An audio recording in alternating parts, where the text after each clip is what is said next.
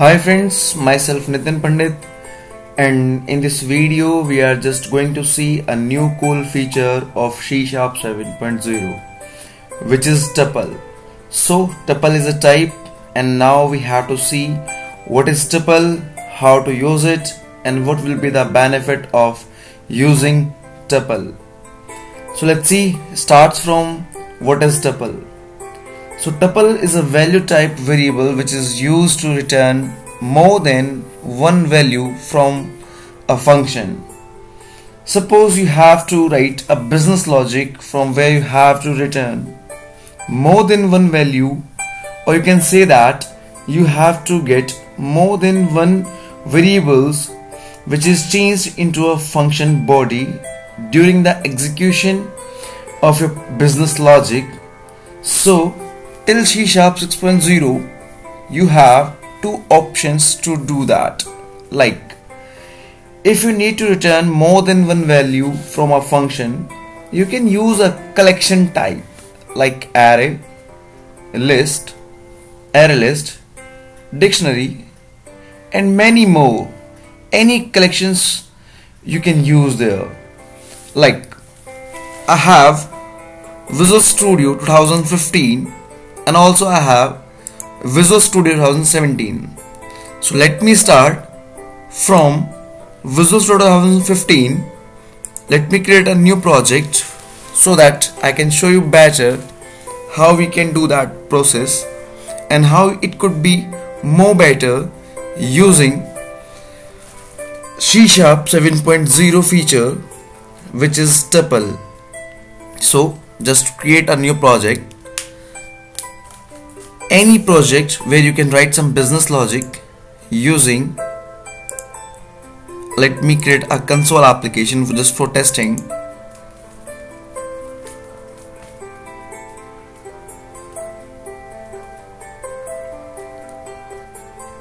After creating this project, you have to just create a test function from where you can return more than one value. It could be different types, so we can use object type of collection. Let's see, I have a business logic. Let me add some more to use that. Like, I'm going to create a test class where I'm going to create a public function from where I need to return more than one value. That's why I can use list or any other enumerable variable. It belongs the parent collection type. So I'll just create a function. So now I can return anything that belongs from enumerable, where I'm just passing more than one arguments. Let's, first argument is string, second could be bool, decimal, or double, sorry, or you can say like any other type of character. It could be whatever you want. So this is the first type you can use to return more than one value. Second option you have, if you want to return more than one value, so you can use ref or out keyword to get variable changes, or you can say all those variable values those going to be changed during the process of execution of your business logic. Like test function again, where I'm passing two arguments. It could be ref string name or out int salary. So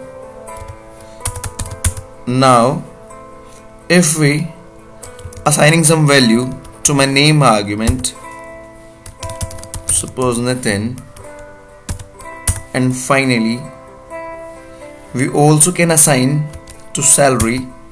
It could be 1, 2, 3, 4, 5, anything else. So now we can use them. But suppose if you want to return multiple values, like somehow look like that, let me create some test example.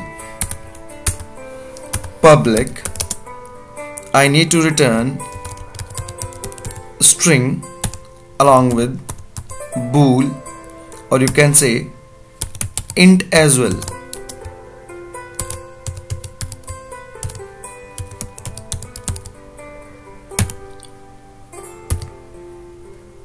Any name you can give it. I'll just suppose test function, cause of function overloading can't be possible here because the argument was same, and I will return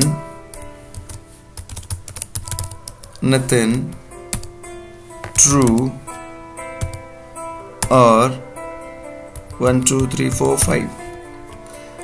But this is not going to be possible in Visuals 2015. I'm just built my program. You can see here its build is started already, and you have 17 number of errors in your program. Okay, now let's move to Visual Studio 17 and write the same program over there. Like, I'll just go to Visual Studio 17 and create a new project, file, new project. Again same, you can use any template to just test your C# 7.0 architecture.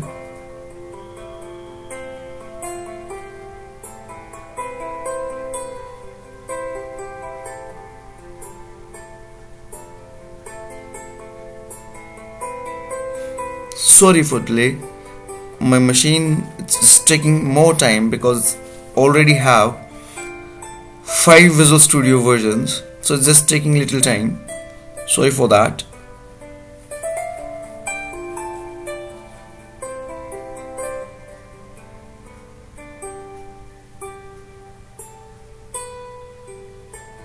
Now let's see. Let me write the same business logic that we was trying to write into Visual Studio 2015. I'll just create another test class along with the test function, like public, or you can copy that code and paste it into Visual 2017. But still your Visual Studio giving you some kind of errors. You can easily remove them because C# 7.0 allows you to do that. So how you can use that behavior? You just need to go NuGet package manager. After right clicking on your project name, just find NuGet package manage NuGet packages and click to browse to find some new packages online, and just enter their name, which is system.value tuple.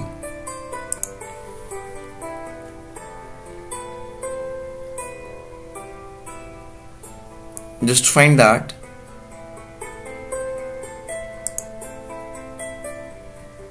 and you have to install it. I accept.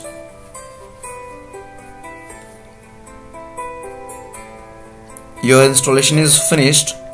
Now let's move to your program again. Now you can see here your program is same as, but without any error. You can test it after debugging. I'll just build my program, and you can see here build already started. In a few seconds or minutes it will show you the output.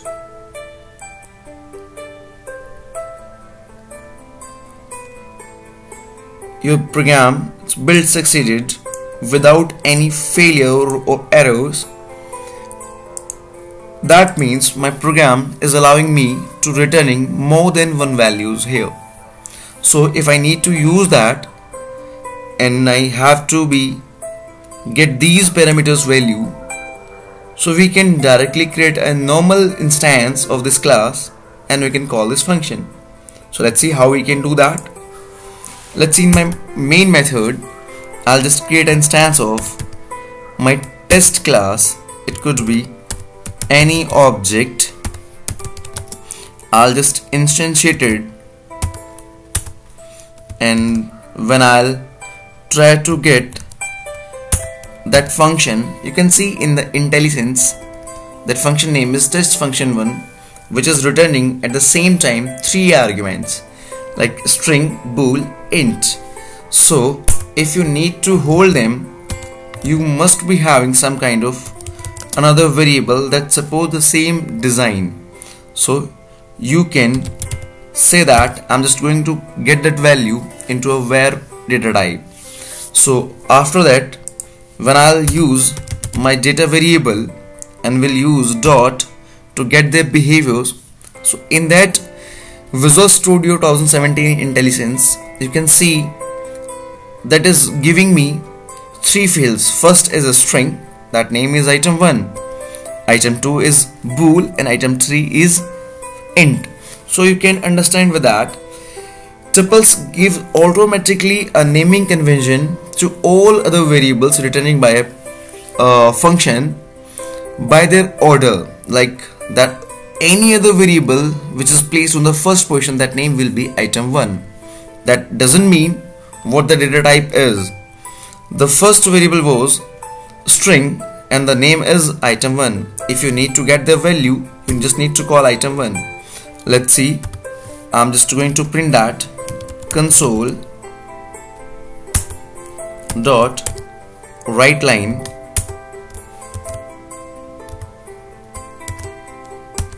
okay.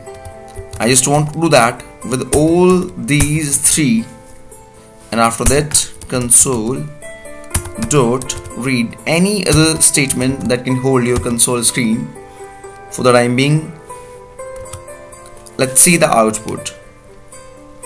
On your console screen now, you can see all these 3 values that was written by your function over your desktop application where you was used them. So at your console screen now, you can see all these 3. Nitin, sorry, because I'll just make it copy and paste but didn't change variable names.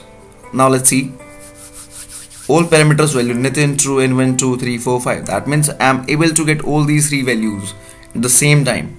So if you have to use them, you can use by their default identity, which is item1, item2 and item3. But the second option is Tuples allow you to give them a custom name so that you can call them or you can remember them more easy, or you can call them very easiest way. That suppose you want string should be name, bool should be is, or any other name that you want to give it. Suppose is status or salary, anything, whatever you want to give them. Now if you go there and just call data dot, now you are able to see their custom name that you was give them to call their behaviors or their value, name,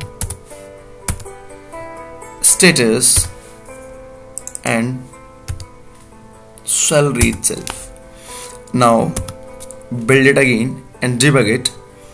You will also see the same output as the previous output. So that means you can use any custom name to their variables. Best part is, suppose somehow I forget the name. Suppose I'll make that function into some separate classes into my solution, and now I forget the name. So still I can use their default name, that was item. Suppose let me item 2, but that will not going to be visible into IntelliSense of Visual Studio. You have to write it manually, but when you debug it, you will see the same output as previous. That means here is no any item 2, but it's giving me the same result as previous. That means this item 2, it belongs to status. You can see that this is already highlighted into Visual Studio. That means you can call these parameters by their custom names or their default identity as item 1, item 2, item 3 as more, if you have more than 2, 3 or 4 parameters or arguments into your written type. So this was the second option how you can use them. Now suppose if you want to use them individually, not you can't or you don't want to use them like a objects property, so you can create a variable var, and you can use same variable name like name, status or salary. Now there's no any more need to use them as a objects property, but you can see here salary is available, but there is no item 2 anymore, because there is no any kind of reference variable that was getting the entire reference of these. So you have to call it by that custom name, which that was name, I guess, I believe. Yes, that was name, or you can say it status. Okay, so maybe I write some wrong spellings over there. Okay, so let's see the output again. So see, the output is still same. So you can use it where you want to, right? Like less code, and you don't want to create their reference variable every time to create their collections to get more than one values at the same time. So that will be the plus point for you or any other C# developer who can write usually those functions. Those have to be written more than one value, and they developers are still using collections to return their multiple values, or else they are using auto ref keywords. So you can use now C# 7.0, and you can return a value as a tuple that can have more than one properties, or you can get them where you want. You can use them individually, or you can use them as you want. So that was all about tuples. You can use it, you can enjoy it anymore, and you can make your program very easiest and write less code and do more. So thank you so much for watching this video. I hope you will enjoy this video. If you enjoy, just like that video and write your comment into comment box. So thank you so much to all of you guys. Myself, my Nitin Pandit again, and we will will meet again as soon as possible with some latest C# 7.0 examples, and it could be more debugging examples in Visual Studio 2017. So good luck guys. Thank you so much.